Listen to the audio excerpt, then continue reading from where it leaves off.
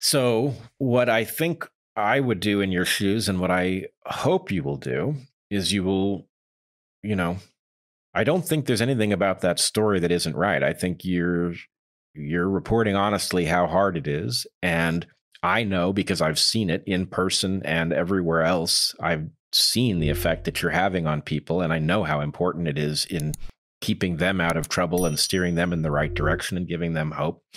And so what I would hope is that instead of reinventing yourself again or updating yourself, that you would figure out what the efficient way of showing up in the world in that role is, and I hope that's why we're having this conversation.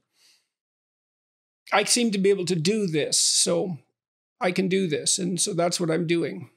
And I have this book coming out, and we'll see how that goes. But I mean, I think, I know your audience, and they'll accept you any way you can show up for them. And I think, the key thing is to figure out how to get out of the predicament of having to go through that Herculean struggle every day. Yeah, well, it's beyond. I've been struggling with it for 2 years. I can't get out of it. I can't. Well, I mean, I'm out of it to some degree. I'm living at home again. I'm not in the hospital. But the reason I'm not in the hospital is because there's nothing that can be done for me in the hospital. Like, there's no point in me going to a hospital. It will just make it worse. When I wake up in the morning, like any sensible person would go to the emergency room and say, look, this just isn't possible. But it's irrelevant because all that will happen, and I've been in like 4 hospitals, so I know all that happens is I'm made much worse.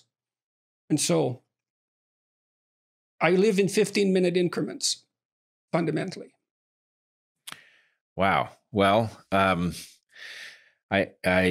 hope you can detect how many people are rooting for you. It's mind-boggling. It's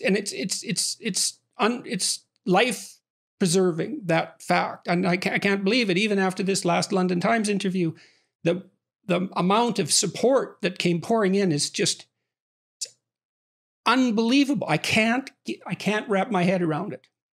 I don't get it.